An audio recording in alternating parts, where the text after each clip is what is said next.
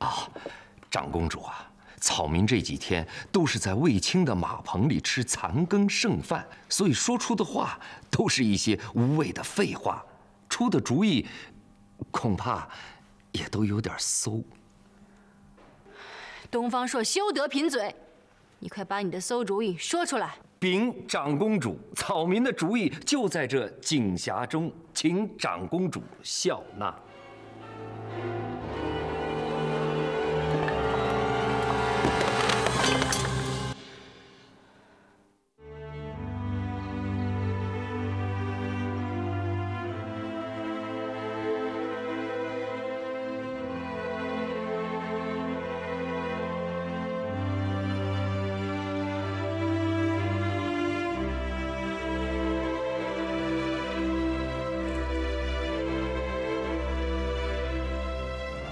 皇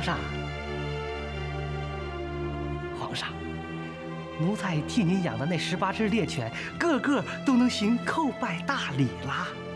皇上是否到狗舍去看一看？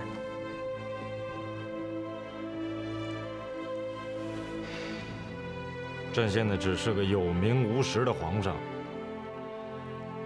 好像也只能接受狗们的磕头了。奴才该死，奴才该死！算了算了，你也是和朕一样，百无一用啊。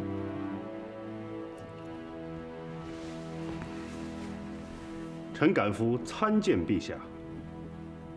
是你啊？什么事儿啊？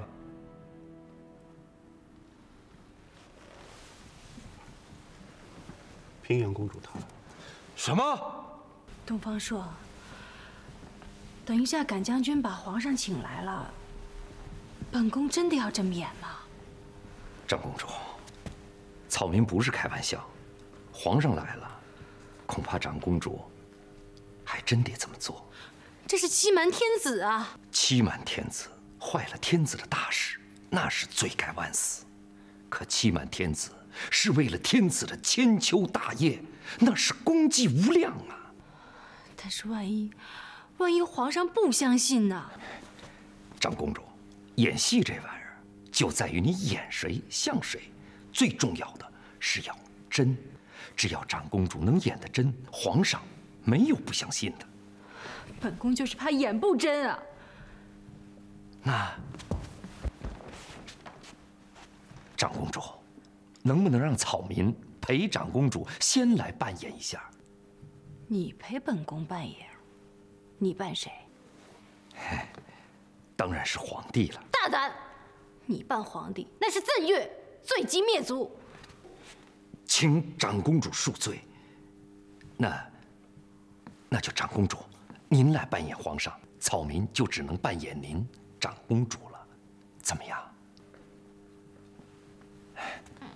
长公主，一会儿赶赴就会把皇上领到这儿来，时辰可不等人，不然就来不及了。那好吧。唉，本宫为何这般命苦啊？皇姐，是真的吗？这些都是真的吗？臣参见皇上。姐姐，祖母真的要把你送给匈奴吗？不是送，是嫁。什么嫁？是逼婚，是强娶，是侮辱我大汉朝。何必把话说得那么难听呢？女大当嫁，何况臣又不是第一次嫁人呢。你告诉朕，祖母到底是怎么逼你的？没人逼我，是臣自己愿意的。不可能，朕不相信。因为前几天，姐姐还跟朕说过，要坚决反对和亲之事。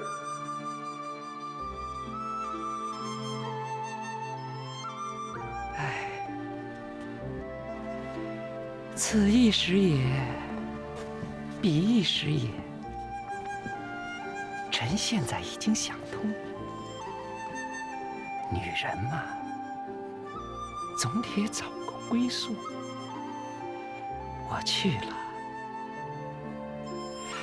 就是单于的王后。虽说天天住帐里，吃羊肉，大漠风沙，可也算是个6宫之主了。唉，咱从老祖宗那时起，就是红颜能敌100万兵，又不是你一个人，何必如此自责呢？不，从朕这一代就要改章成盖皇令。怎么改？就像前几天姐姐跟朕说的，跟匈奴刀兵相接，永绝边患。皇上，你现在呀，什么主都做不了。姐姐，请皇上回宫。姐姐，承平阳，恭送皇上回宫。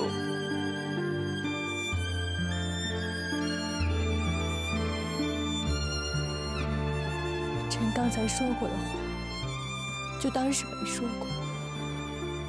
陈平阳，恭送皇上。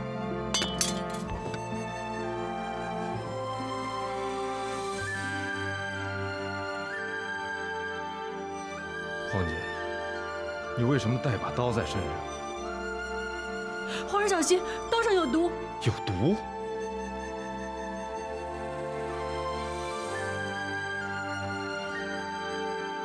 难道你要？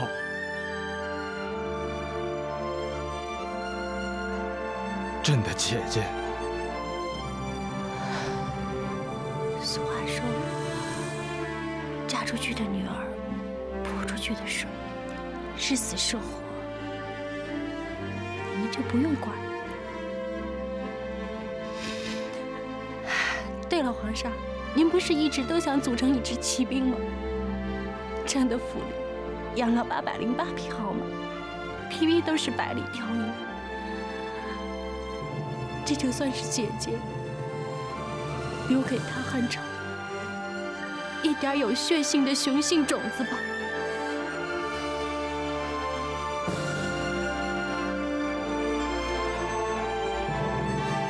朕的好姐姐。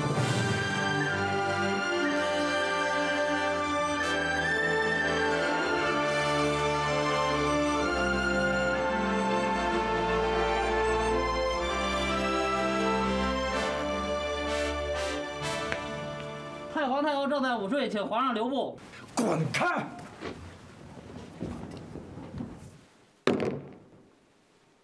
彻儿，你拿什么给奶奶尽孝心来了？那就请奶奶自己摸摸吧。哦，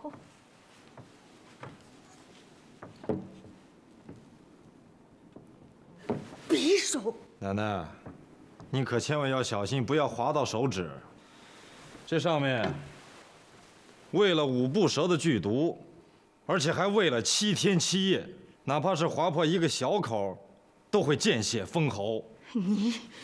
你拿这个来见我，你要逼宫吗？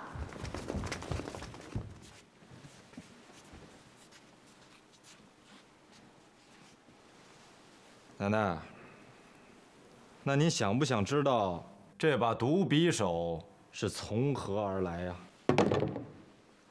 我正要问你呢。它出自平阳公主的嫁帘。平阳？她带这个干什么？这是平阳公主在洞房之夜送给匈奴单于的礼物。公主要用它送单于上西天，然后再把自己杀了。平阳大胆，这不是要我汉朝危在旦夕吗？那匈奴定会起兵报仇，杀进长安的。可是，这冤有头，债有主，反正他们报仇也报不到孙儿身上来。你什么意思啊？您想啊，他们都知道，我大汉朝所有的大事儿都是奶奶您做主，那肯定是要找奶奶您来报仇啊。罢了罢了，去宣王太后，平阳居心险恶，绝不能让他去匈奴。诺。二弟这脑袋真是价值万金的脑袋。干爹，舅舅，下酒菜。霍去病，你这又射了多少只麻雀啊？咱百步穿杨。姐姐，你可一定要把这把匕首收藏好啊，它可是咱们家的大功臣呐。姐姐，小心。皇上以为这把匕首之上真的未有剧毒吗？是你自己亲口告诉朕的呀。臣请皇上恕罪。姐姐何罪之有？臣犯了欺君大罪。这把匕首上并未有剧毒，只是一把普通的匕首。那你为什么要告诉朕它有剧毒啊？因为只有在皇上面前说得很严重，皇上到了太皇太后面前才会说得更严重。哎呀，朕的好姐姐，你这一手可真是把朕吓得不轻啊！可是朕为什么就想不到姐姐这样的好法子呢？其实这些办法也不是姐姐想出来的，加上上次姐姐出给你的那些对付大臣的办法，都是受了一位高人的指点。哦，那姐姐快告诉朕，这位高人是何方人士，姓甚名谁啊？他叫东方朔。东方朔，真希望皇上就此能把二哥招进宫去，再封二哥一个护国军师的大员。大哥，三弟病了，看好了。当我穿上一身宽袍大袖的朝服，往朝堂里这么一走，皇上就在我的面前。我快步走近，微臣叩见皇上。怎么样，像不像朝廷里那些当官的？像，真不像，比那人模狗样的窦氏几兄弟更像。我敢保证，不出2天，皇上就会用高车大马亲自吹吹打打，把二弟迎进宫去。好，那就承大哥吉言。来，灵儿，也来一口。好，干！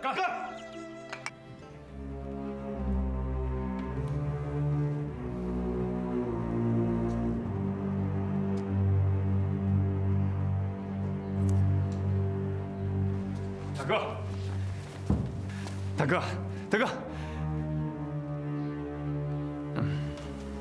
大哥，哼，你这模样哪有大将风度？慌慌张张，咋咋呼呼的。说吧，是不是太皇太后取消了平阳公主出嫁匈奴的懿旨啊？原来大哥早已知道了。说说，你是怎么个看法？平阳不去匈奴，匈奴一定会大大震怒，说不定很快就会挥兵南下。皇帝根本没本事应付危机，一定会来求你这位丞相大哥。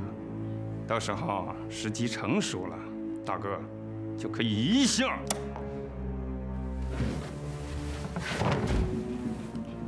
都为你听着，我窦氏一门自太皇太后入宫以来，历经孝文、孝景二帝，至今已如日中天，权倾朝野。但你要记住，树大招风，权重招忌呀，要随时居安思危，不然的话，稍有不慎，就会招来灭门之祸呀。当年高祖皇帝时期的吕氏家族，不可不为前车之鉴呐。诺。这么说，皇上早就知道东方朔？啊？哦，也不，好像是听谁说过吧。哦，是公车令。2个月前，朕下旨广招天下贤才，可后来被祖母借故遣散了。但公车令说，有个叫东方朔的后生为朕写了一大车的圣君要略，可朕还没有看到。没错，就是他。姐姐是如何结识此人？啊，他是臣的马奴卫青的结拜兄弟，现在就住在马厩里。臣这就叫人唤他来，皇上可以当面考一考他。别忙。皇上，如此难得的上智之才，你还等什么呀？呸！东方朔第一，皇上第二。朕总觉得，那次在大街上，那把夜壶。什么大街，什么夜壶啊？哦，没什么，可能是看花眼了吧。那这样吧，先让人把那车书简拉进皇宫，朕看看再说。可我怎么觉着，他手下现在好像有了人了？什么？平阳长公主用匕首逼着老太婆改变了主意，这不像是一个皇家公主的所为呀。那一定是皇帝给他出的主意。皇帝是何等高高在上之人，自己更想不出这种馊主意来。大哥是怀疑还有另外给皇帝出主意的人。是啊，这个给皇帝出主意的人是谁呢？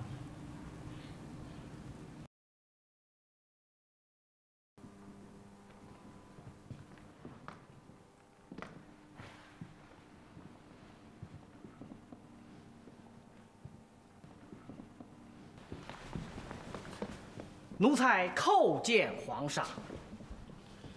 起来吧。谢皇上。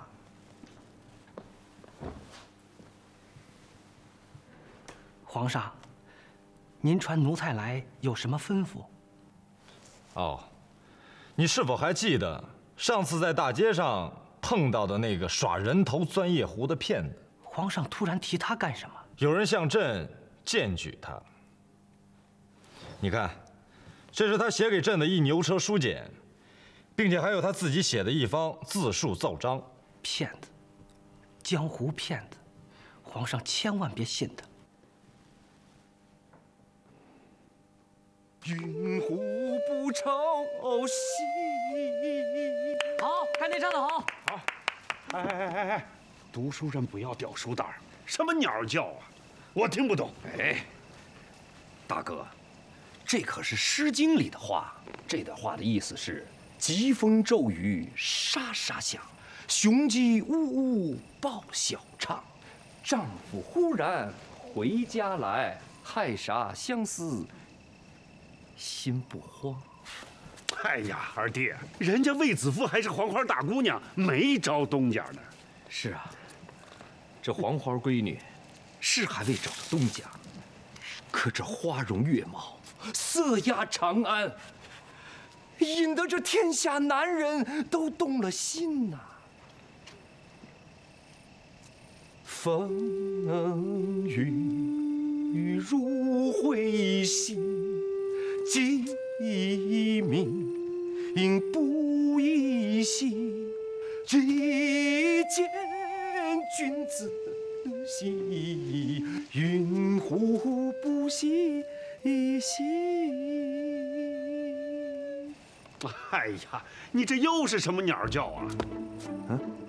啊，大哥，那我把这段话再翻成你懂的话。这段话的意思是说，风雨交加，日无光，雄鸡报晓不停唱，丈夫忽然回家来，怎不心悦心花发？弟弟，你看东方二哥。二哥这人啊，就这样。干爹，再来一个吧。风雨凄凄。你怎么又来了？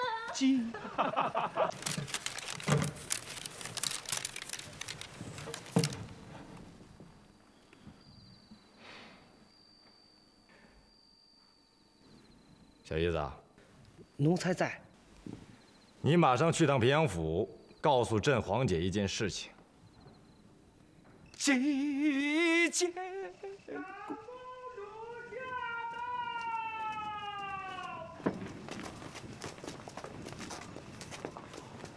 曹民叩见长公主。自己家中不兴这个，快免礼吧。谢长公主。本宫今天来呢，是专程来告诉大家，宫里来人了，说明天皇上要召见东方朔。草民东方朔叩谢长公主。 我怎么会夺人之礼呢？你还是明天自己谢过皇上吧。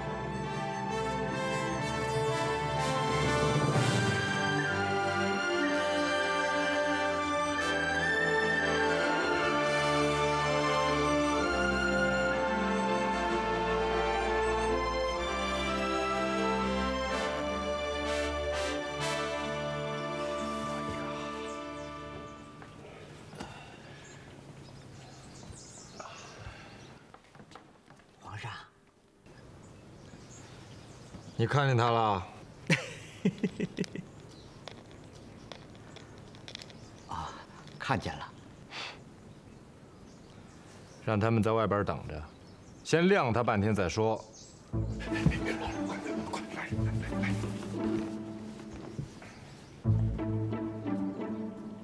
皇上有旨，宣御史中丞、大中大夫、郎中令觐见。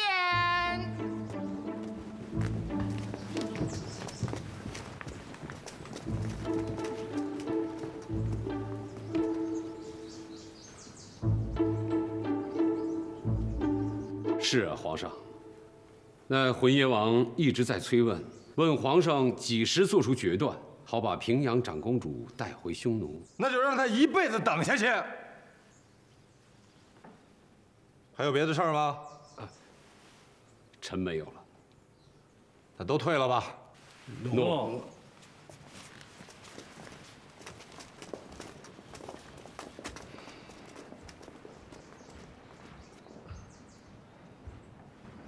莫阳，皇上，那东方朔还在那儿吗？禀皇上，他不敢不在那儿啊。有几个时辰了？禀皇上，他在那儿跪了3个时辰了。也该知道一点宫中的规矩了。宣他进来吧。诺。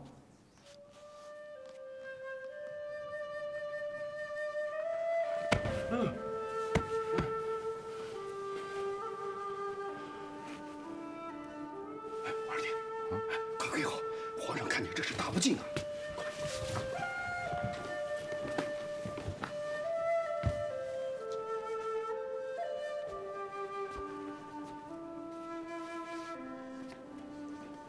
皇上有旨，宣赶夫东方朔觐见。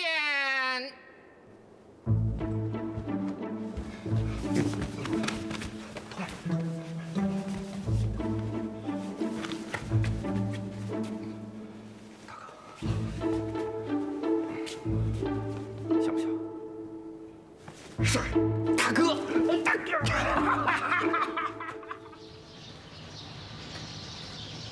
大哥，说是赶夫领了一个年轻的后生，去见皇上了。知道他是谁吗？啊，先前公羊已经向我报告过了。为什么没有即刻向我报告？我以为是小事一桩。怎么，大哥听到什么了吗？ 去，把公羊给我叫来。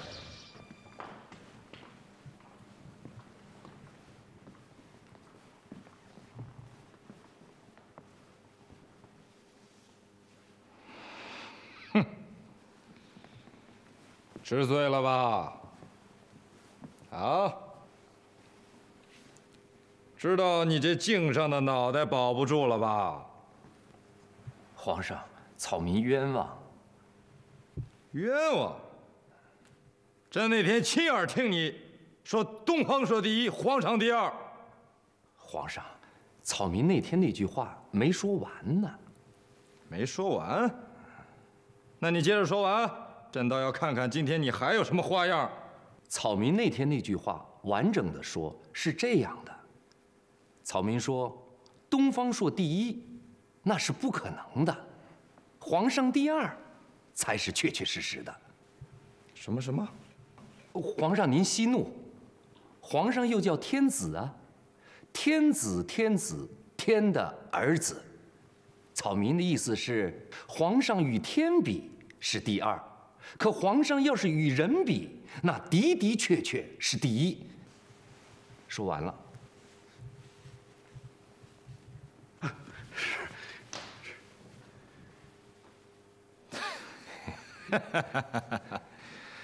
看来这除了吹牛，嘴上还抹了半斤香油，原来是个有嘴之人。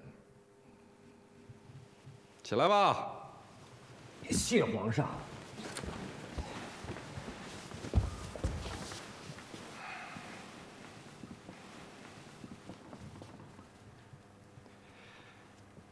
皇上，草民不只是会说几个笑话，其实草民还是有真本事的。哦，有什么真本事？给朕说来听听。皇上，平阳长公主就没跟您说到什么？平阳公主啊，没有给朕说过什么呀？再说，管他什么人说过什么，朕一概不信。这耳听为虚，眼见为实。启禀皇上，草民以为……等等，朕现在不想听。你先把你那些小把戏耍一个，让朕开开心。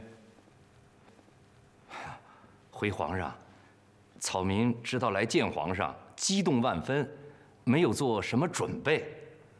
要不，草民就来个小玩意儿，博皇上一笑。嗯，皇上您看好了，什么都没有。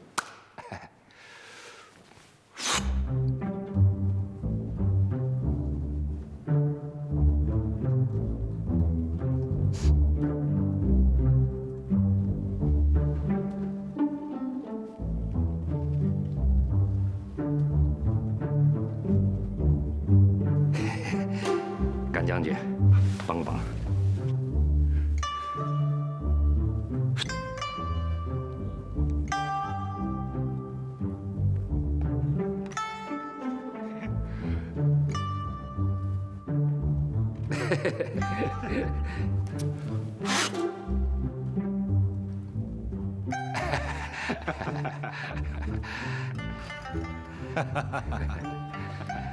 你过来让朕看看。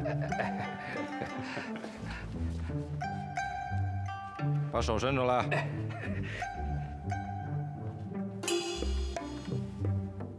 反过来。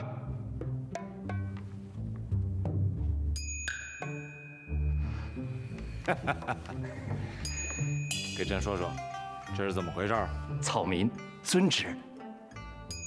哎，大哥，哎呦，你轻点，你怎么跟拉牲口似的？哎，老二，大哥可为你高兴啊！啊，看来这次皇上真要重用你了。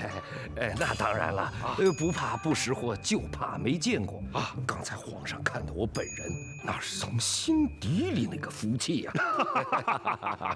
哎，老二，走，大哥今天为你做东，咱们去酒楼一醉方休。不，大哥，二弟还有点事儿，告辞了，告辞了。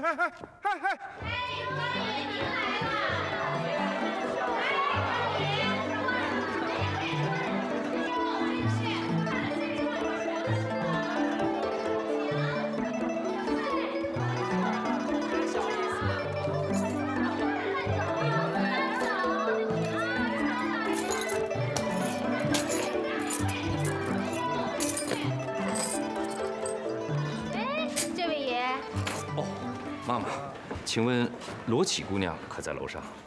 在呀，不过爷是知道的，要见罗启姑娘。对，妈妈的规矩我知道。哎，我的钱呢？得，身法未到，待我运口气。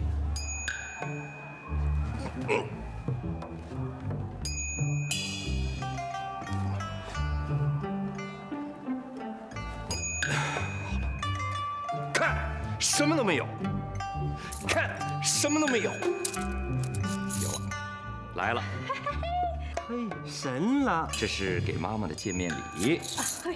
罗启姑娘的历史，我自当令父。哎呦，爷呀，真是大人大手笔呀！哎，我带先生去，走。29、30。来，先生你先请。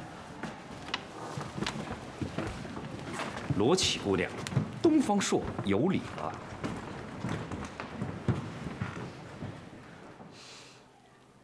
是东方先生来了，我的儿，你可要好好招呼这位客人啊！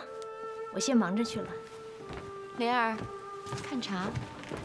东方先生今日大驾光临，是要设父啊，还是要听琴？是要当面谢过姑娘，请受小生一拜。哎，这是怎么话说的？我一介风尘女子，怎敢担当先生的大礼？那日西施大街。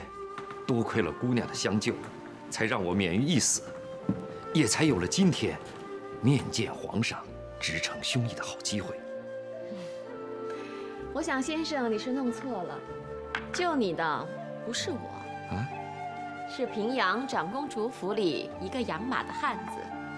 不过皇上好像并没有重用你哦，最少没有马上封你个高官当。啊。那是因为姑娘没有亲眼所见。哦，那天我一进宫，皇上是大喜过望，执我之手，揽我之腰，促膝密谈，情同手足。这一切足以证明皇上是要重用我的。是吗？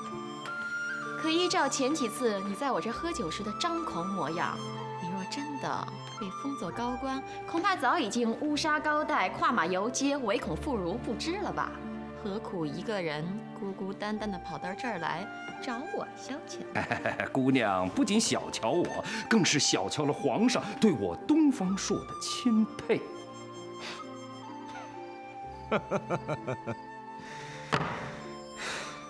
看看，这字数里面也写的是身高9尺有3，目若悬珠，齿若边贝。这天下竟真的有如此不知廉耻的人吗？把自己写得如此完美无缺，若不是朕亲眼见过，还真可能被他给骗了。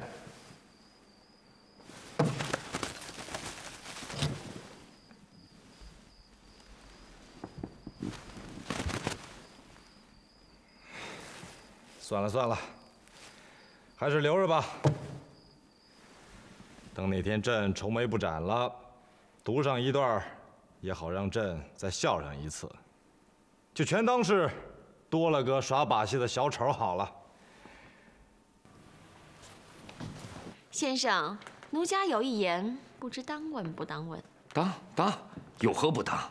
我来此就是要当面向姑娘讨教的。讨教不敢。先生，您读了那么多的书，好像对为臣之道知之不多啊。哎呀，姑娘，我是何人？你怎么能肯定我知之不多呢？大智若愚，大音希声。就算是只甜瓜，若只是一味的过分吹嘘，恐怕吃瓜的人也只会尝到牙倒的滋味儿。如此说来，这甜瓜也得当酸瓜吆喝着。不，最好的吆喝是不吆喝，让人家自己亲口尝尝，要比吆喝强上100倍。啊，我这个人呐，最讨厌温良恭俭让。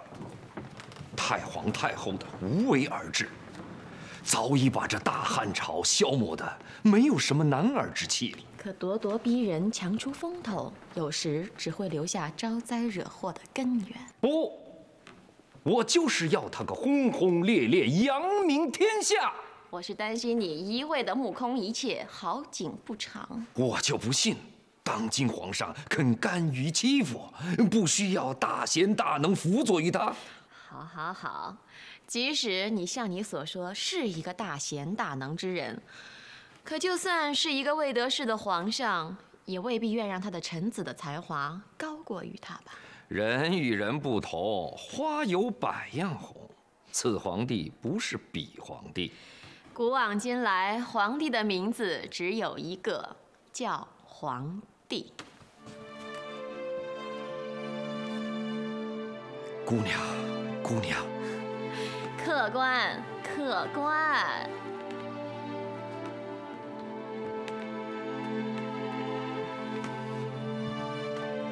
姑娘，绝不是寒窑出身，青楼女子不可能如此深刻。先生，看来我没有说错，那我更要与姑娘深交啊。请问姑娘，先生打住。怎么了？姐姐，那个景大侠又来了，说我头痛，不便见客。哎，景大侠，就是那个名扬京都的景大侠，景魁吗？除了他还有谁呀？他可是对我们姐姐。莲儿，说我头痛，不便见客。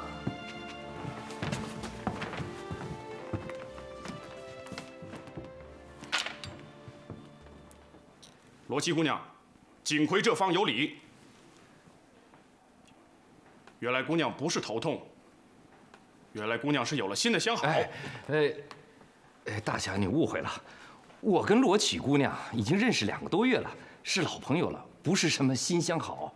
楚和她认识1年了，你敢跟我相比吗？息怒啊，大侠，那在下就先告辞了。慢着，景大侠，青楼的规矩你不会不知道吧？莲儿，在。我刚才不是让你准备一些酒菜，说要与东方先生一醉方休吗？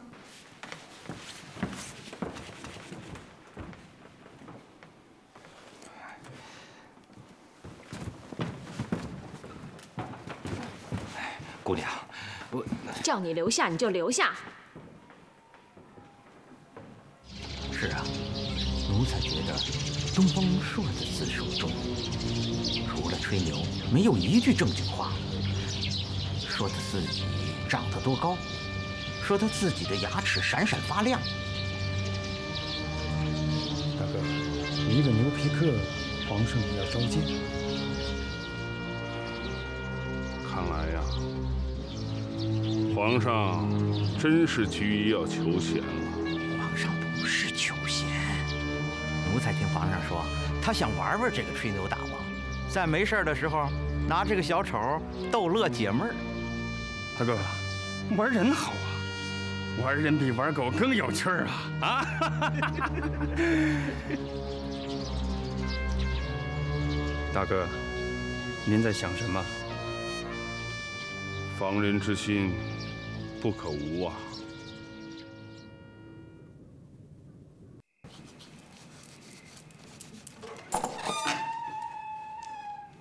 东风二哥回来了，干爹。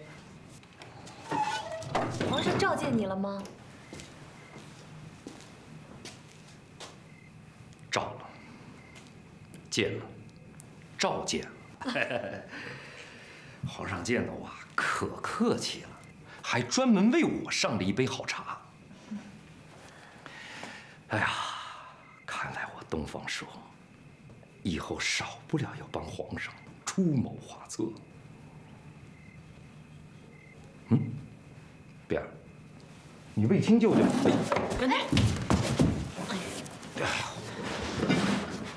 长公主叫我弟弟今天去塞外了，要替长公主买些好马回来。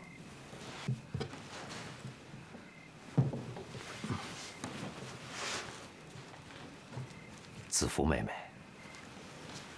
给谁做的衣服啊？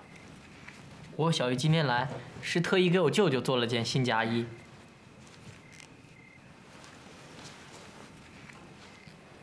你小姨真好，又贤惠又漂亮，像这样的好姑娘，打灯笼都找不着。东方二哥。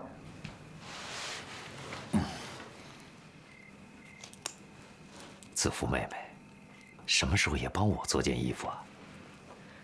干爹，你真的喜欢欧小姨啊？冰儿，喜欢。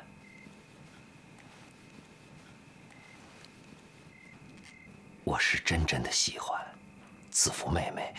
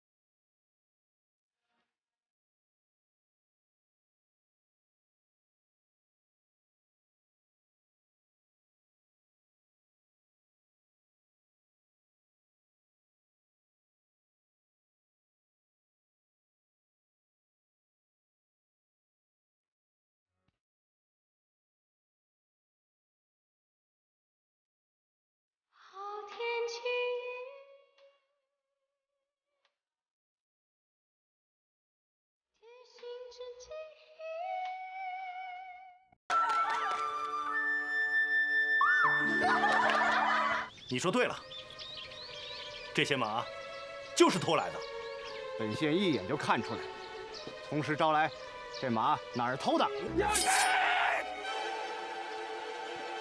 皇上他要废了我，另立新后。